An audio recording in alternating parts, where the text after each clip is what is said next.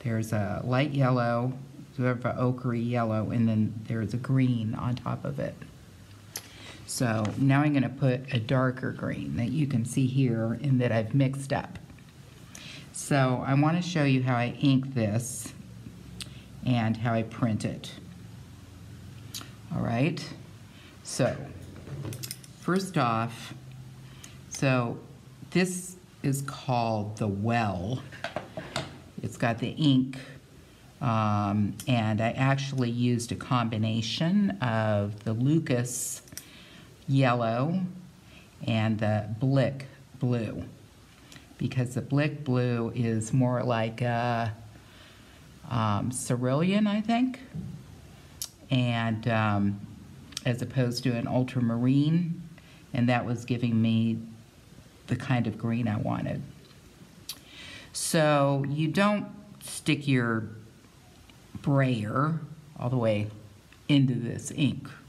You kind of go up to it and pull down, up to it and pull down. And you can see I don't have much ink, it's very thin, and I'm rolling this. And I'm lifting up so that the roller spins. Now that looks too thin, especially over here, so I'm going to add a bit, pull down a bit more. And I can also go this way to sort of even it out, and then go back to rolling this. And you can hear it sort of slurps, right? That's what you want to hear. So you might be able to see, I'm going to lift this up, so you might be able to see this a little better. See, it's kind of got a bit of a texture to it, but it's very thin. It's thin. It's not like have peaks. That would be way too much ink if you had peaks. And then also I'm looking on the roller. Does it look like the roller's even? And again, it's got a bit of like a texture to it. So if you turn it in the light, you can kind of look and see, does that look even? Does it look like an even coat? Okay? So now what I'm going to do is go over here and start inking. And it's much better if you start with, just get a thin coat. Don't try to do it in one coat, okay? Just, it's better if you do multiple coats. And you can see I'm turning the brayer, and so then I go back and I get more ink. And I might have to add ink. Now, I can see a little tiny fleck of, which does happen, and I see it on my roller too. It's really hard to get these little tiny pieces from the cutting. It's hard to contain them, actually. And I'm going to look, yeah, and there they are. And so I'm going to take this palette knife and I'm going to try to get those out of there. All right, and then I also see one here, so I'm going to try to get that up. All right, and then I'm going to wipe off my palette knife. I'm going to wipe off my palette knife. So, going back again, so now I'm going to have to fill in the spots that I pulled out. And I'm grabbing a little bit more ink. And again, I'm going to go this way a little bit to even it up. And also notice this ink that I'm pulling down, is not much wider than the width of my roller. You don't want a big, blob, because it's just going to dry your ink out and it's a waste. Okay, so that looks pretty good. And then again, another coat. At this point, I'm just trying to get the ink on there. And every plate seems to have its quirks, and you just have to kind of accommodate it. And so in this case, the quirk of this plate is that this edge right here tends to not print. I don't know why. Now there's some more. I must have not cleaned this off very well, which I thought I did, but apparently not. So now again, I'm gonna have to nab these little pieces here, get them out of there, and see if there's any on my roller, which I don't think so. You definitely want to get those out because they are going to make a mark on your print, which you will not be happy with. So this edge here tends to not print, so I've got to pay special attention to that.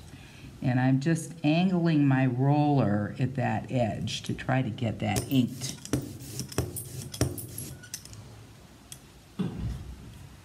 Okay, all right. So the ink is starting to look pretty good on there. So that kind of texture that you see on the slab here and on the roller, you want to look for that same texture on the plate. And now at this point, I'm trying to smooth out the ink. So I'm using a light touch, and I'm going kind of at a diagonal because my image is at a diagonal. So when I'm looking at this, I don't know if you can see this, but you want to kind of get the light to shine on it and look at it and see, does it look like there's that sort of texture and that you don't see any lines and it looks like it's evenly coated? And I say yes. So now I'm going to put my registration device down. I'm going to move my ink over a little and put my registration device down, and I am going to carefully set the plate in there. And it doesn't fit absolutely perfectly, but not too bad. But I want to make sure if there's a gap, and there is a little gap right here, that I'm pushing it all the way to the left. So that's another thing, is make sure that you try to position your plate in the same spot every time. All right, and then make sure my hands are clean. And I am going to take one of my prints, and I might take a print. I'm going to look at these prints. I might take a print that maybe I'm not quite so happy with and do that one first. I'm going to start in this corner, press my finger into that corner, and then I'm going to carefully put the paper down, okay? And I'm just going to carefully kind of stick it so it doesn't move. And then I'm going to use the deli paper with the smooth, waxy side up.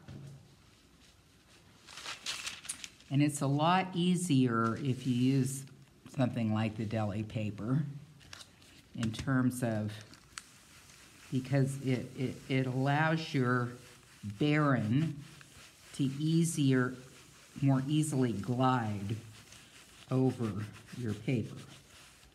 Okay, so first I'm not applying a lot of pressure, but I'm holding this, and there's different kinds of barens.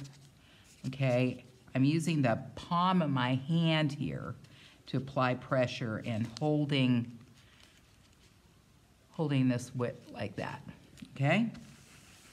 And pressing my palm down. And I'm going around in circles.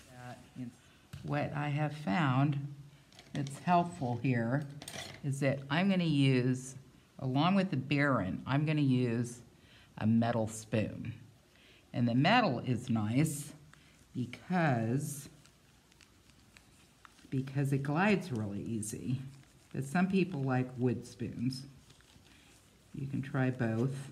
And I'm especially going around the edges so I can try to get a kind of nice crisp edge. Okay? A crisp edge. And so I'm going around the edges right now. And the other thing is that there's this, remember that edge that is sort of problematic, and I can't get the Baron in this corner, so I'm trying to get it with a spoon. Okay. So I'm going along that edge there, these edges. And then I have found that I'm just going to go over the whole thing with this spoon.